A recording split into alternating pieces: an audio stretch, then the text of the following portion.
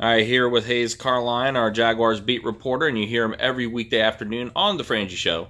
You're on 1010XL 92.5 FM, and you also can read his work on the Jacksonville Jaguars on his Jaguars blog that's presented by Mr. Reuter on 1010XL. And Hayes, a big opportunity for the Jags this week, and you just recently wrote about how the Jags can put a miserable past behind them with a victory on Sunday against Philip Rivers and the Los Angeles Chargers. Almost said San Diego. That's right. I've been doing it all week, so don't feel bad. Yeah, the Chargers come in here with two kind of not adversaries necessarily, not both of them at least, but Philip Rivers, the obviously legendary quarterback, probably the most underrated player of his generation, and former Jaguar coach Gus Bradley. So adversaries in two different ways. Rivers has dominated the Jaguars throughout his career, but particularly over the last 4 years, throwing 12 touchdowns and no interceptions.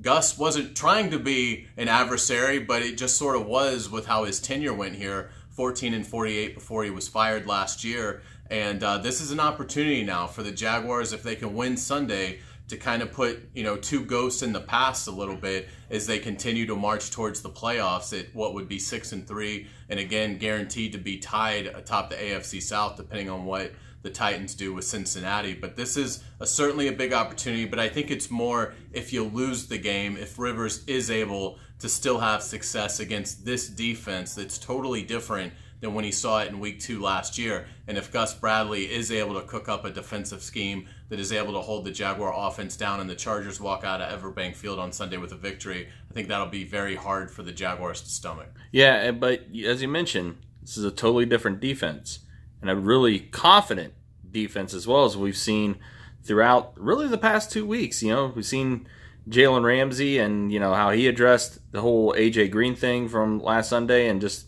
the confidence he had. And also, that confidence has been a huge influence on this defense this week, as you've been able to talk with some of these players in the locker room as well. Right, and Aaron Colvin sort of gave the quote of the week when I asked him about Gus Bradley's impact on his career. Because remember, Colvin was injured at the Senior Bowl with Bradley coaching.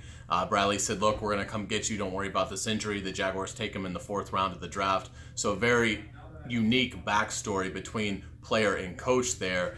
So I asked Colvin about, just what Bradley meant impactfully to his career. And he said, ask me that next week. It's about beating that ass this week. And, really, I think that is just the tone of where this locker room is. And I understand it. Again, we talked about it was week 2 last year when Rivers dominated the Jaguars, throwing 4 touchdowns and no interceptions.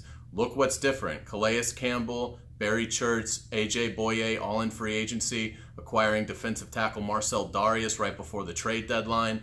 The recent blossoming of Jalen Ramsey, Yannick Ngakoue, and Miles Jack, second-year players. And then you're seeing guys like Malik Jackson, remains really a strong player. Posluszny, Avery Jones, still very reliable. And then you've got guys like Telvin Smith, Aaron Colvin, Tashawn Gibson, and Dante Fowler, all taking their games to another level this year. So I just don't see a lot of areas in which Rivers is going to have a lot of successful matchups to operate. And again, that's what it comes down to in this league, is winning individual matchups. Just not sure the Chargers are going to be able to do that on Sunday. And one final aspect too, past couple weeks, Blake Bortles has been playing very solid. And some people are starting to take notice about Blake Bortles. Can he continue that trend this week? It'll be really interesting to see, because this is sort of a chess match that sort of goes beyond the normal Sunday, because Blake has gone against Gus Bradley's defense for basically 4 years, and vice versa. Gus Bradley knows everything there is to know about Blake Bortles. He doesn't have to watch film.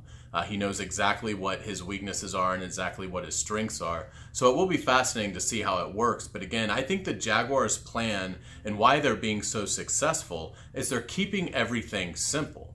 And it's a very simple plan. Yes, they're going to establish the run with Leonard Fournette, but what they're doing early in these games is they are attacking with the pass, because teams just are not expecting it. These teams are thinking all week about stopping Leonard Fournette, stopping that ground game that ranks 1st in the league, and they just are sort of dismissing Blake Bortles and the Jaguar receivers. And the Jaguars are wisely taking advantage of that. So again, I would target, if I'm the Jaguars, let's try and get 125 yards through the air on these first 2 drives to start the game. And then once you've done that, you can then rely on number 27 to go to work. So I'm intrigued to see if Nathaniel Hackett still, bases his play calling off of that. But that's what I think we're going to see, because until a defense shows that they can stop it, I just think the Jaguars are going to go back to that well. So look for Blake Bortles to try and get going early, and then watch Leonard Fournette take over. And I'll be surprised if the rookie, who has not played now in 4 weeks, I would not be surprised if he goes over 170 yards against what I believe to be a suspect Chargers run defense. He is Hayes Carlyon. Again, you hear him every weekday afternoon on The Frangie Show, and you could read his work as our Jaguars beat reporter on 1010XL.com, his Jaguars blog presented by Mr. Reuter. Hayes, as always, thanks for the time. Thank you.